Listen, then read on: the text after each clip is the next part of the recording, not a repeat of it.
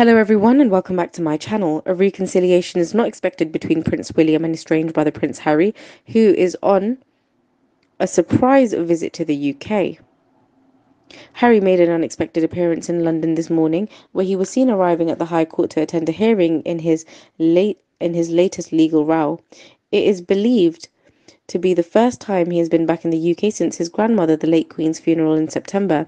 His surprise return also comes nearly 3 months after he laid bare his troubled relationship with his father, King Charles, and brother William in his controversial autobiography Spare.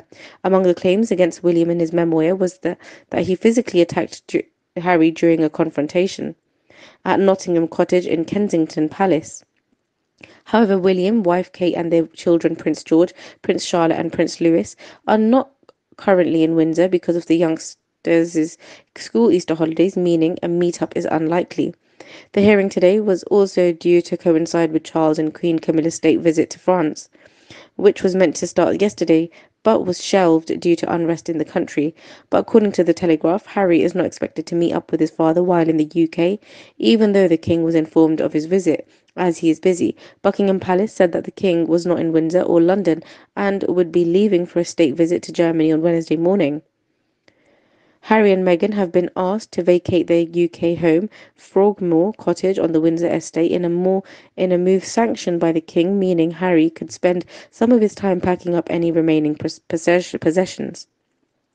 The Duke is also taking legal action against the Home Office over security arrangements when he's in the UK, raising questions about his own security provisions during this visit. After the postponement of his trip to France, Charles, along with Camilla, will begin the 3-day state visit to Germany on Wednesday. It is the first state visit of his reign.